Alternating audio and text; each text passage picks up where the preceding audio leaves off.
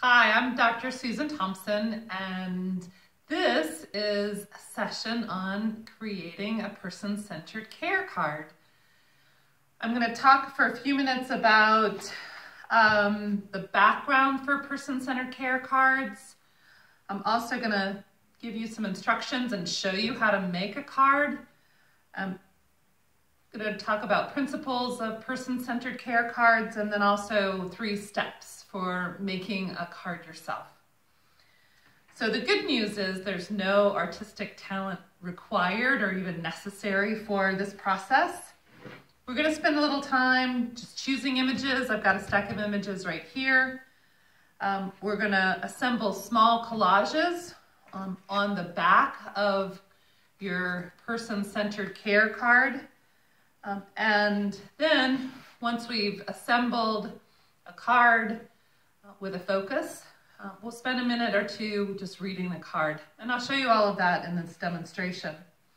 There's a pretty structured process for reading a card. And again, I'll demonstrate that in this session here.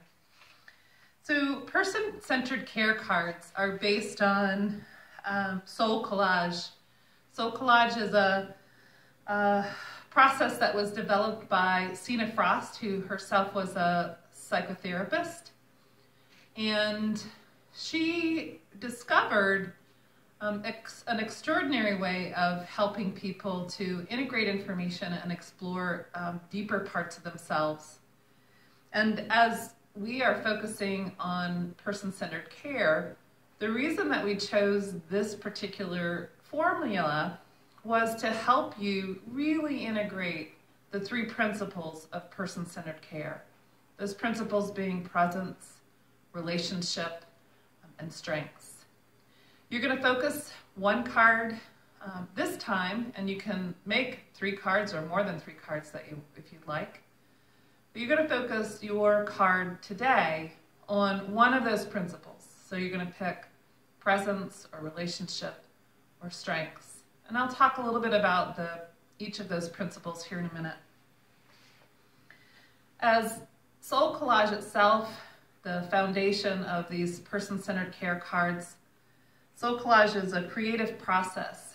And it's usually done in community. It helps to be in the presence of other people as you're making these cards. And we create cards just from images. No words, just images. And they represent different principles. And as you work with images, the information that you're processing kind of processes at a deeper level. And we want that for you because we are aiming for person-centered care becoming really a big part of the culture of your organization. So I can give different samples of cards, but we're going to break it down to some different, the specific steps. Let's first look at the 3 different principles. And I'm just going to actually read from the card itself. You should have a copy of the card. Kind of looks like this for one organization. Presence is a theme that contains elements of mindfulness. It represents a state of being, an attitude of openness and acceptance. And examples of presence might include openness, respect, empathy, non-judgment, acceptance, compassion, patient, witness, scribe, trust. So any of those could be how you interpret presence. And of course, those are just examples. So maybe there's other ways that you would interpret presence for yourself.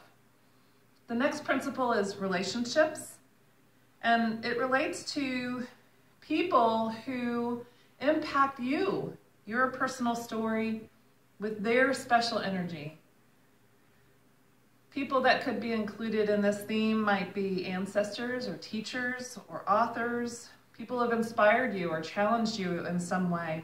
They might represent different clients that you've worked with or people at work yourself. They could represent children or your spouse or pets. My very first card on relationships actually included an image of my dog because, you know, she represents this great positive relationship that I have. They could include different friends or family members, famous people, anyone who's influenced your life, and who you are today. So that's about relationships. The third principle is about strengths. And that particular theme includes inner parts and qualities of your story, your personal story, and what your strengths are. And you're going to pick images to represent your strengths. So maybe you're a good evaluator, maybe you're a good observer, maybe you're a good rebel, or an introvert or artist, creative person, organizer, teacher, caretaker. There's a whole list of examples of strengths on the card itself. So make sure you take a look at this card. In addition to having information about the three principles, it also has the steps for putting your name on this card, deciding what theme that's included, and then the reading process. So I'm not actually going to glue anything onto this card until I've finished with gluing images on a particular background. So the first thing that you're going to do is to decide on one of the three themes that you want to recreate a card on. In a stack, you may have pre-trimmed images, ones that are just the right size or pretty close to it for the card itself. If you don't have one that's trimmed close, then you can do that yourself. I decided that the easiest thing, though, for a large group is to select pre-trimmed images. I've spent time cutting out backgrounds as a good start for you. It saves a little bit of time. If you don't have those pre-trimmed, just find some images from magazine or what other periodical. I have lots of images here that really draw me in.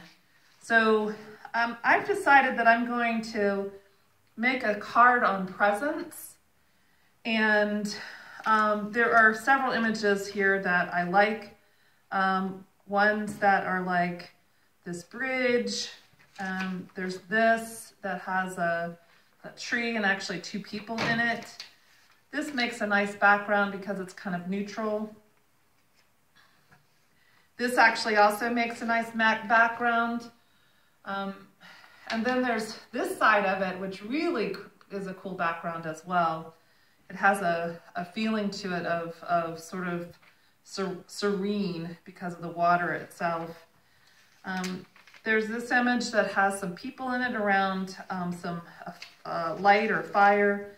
So there are several pre-trimmed images in here that I've looked through, and I think the one that I'm going to start with is this one. It already has a couple of people in there. I don't know if I'm going to cover them up yet or not, but that's my start. That's going to be my background. And I like the idea of presence, of making sure that there's maybe a person in the image, but you don't have to have a person. So maybe presence is just something else about stillness. So remember, you get to decide what the focus of your card is, number one. Number two, the meanings of the images that you include in it. Now, I picked a couple of images I also like. I was thinking in terms of having sort of a dialogue of some sort or having two people together. I found this image. I kind of like this woman's face, and also she's got something going on in her head as well that looks to me pretty serene. And then there's this image as well. I like that, and I kind of actually like them in relationship to each other. To me, that's starting to represent a little bit of presence. You want to Make sure that you limit the number of images to maybe 2 or 3 on top of the background, just otherwise it gets kind of busy. So I actually also like this door, and I'm going to do something that maybe I'm going to trim this a little bit more because I like the door, but I think I want it a little bit smaller. And I'm going to put this on the background here. And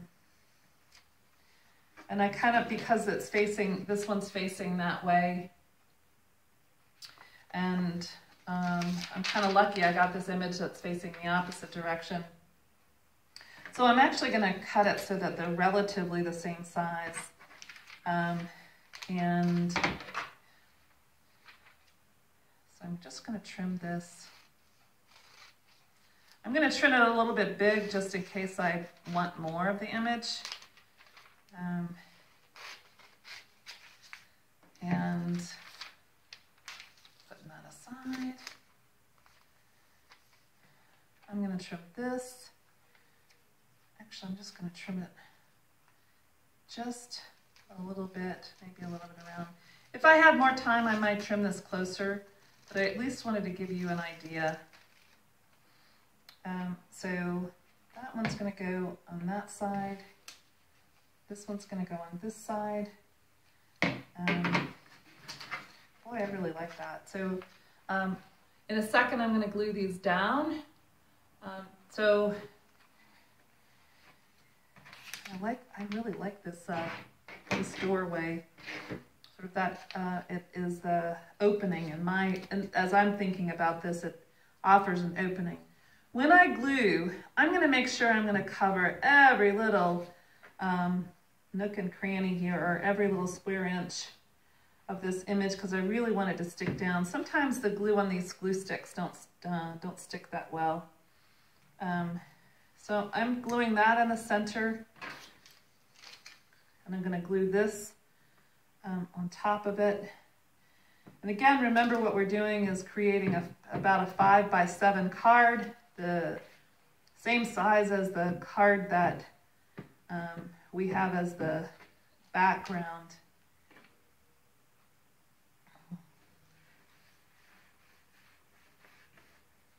There's that one.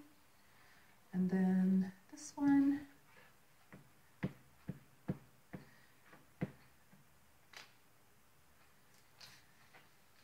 And I'm going to glue, like I said, put glue on every little centimeter, and I'm gluing it down here. Remember I said I cut this one a little bit big. It's kind of overhanging in the back. I'm going to trim that here in a minute. So once I'm done, I'm going to fit this on. Make sure that this is going to fit on the back of this card. And I'm not going to glue it on yet because I want to write on the card what my understanding of this particular principle is. So there's a process for that to happen. The instructions are on the back of the person-centered care card, and we'll get to that in just a second. If you're in a group, someone will write for you, but I don't have a group here today. Here's my group. Just grabbing a pen. So on the card, I'm going to write my name. The theme for this card that I'm creating right now is about presence. So I'm just going to take a deep breath. And when I read the card, I'm not describing the card. I'm not describing the images. What I'm doing is kind of imagining I'm speaking from the image. And so what this says to me is, I am one who holds presence. I am one who breathes deeply. and attends closely.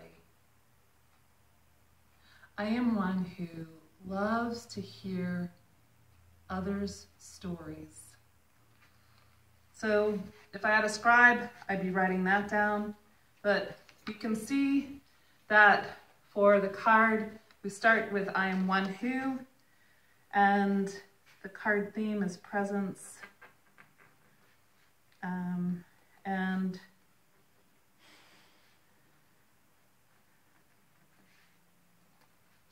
I'll go ahead and write that back in a few minutes. The last thing is to make sure that all of this is glued together. Again, I'm going to make sure that I'm putting glue on every single little centimeter of the back of the card. It just helps with making sure everything sticks. So you should have glue stick, scissors, images handy. Sometimes the glue doesn't get on the way it needs to, but I'm going to smooth it out just a little bit. And there is my presents card. And now I have, I'm really kind of thinking at a deeper level what presence means to me. And that's the whole purpose of our creating this process for you as you're learning more about person-centered care and as you start to integrate it into your day-to-day work and maybe even your day-to-day life. If you have any questions, you're welcome to contact me. My information should be included in contacts for those of us on my team. So I look forward to seeing your cards. You're welcome to take a picture and email them to me. My email is Susan, SUZAN.K.Thompson, THOMPSON, @gmail.com. So send me your images. I'd love to see what you come up with. And until I meet you in person, thanks for joining me in making a person-centered care card. Take care. Bye.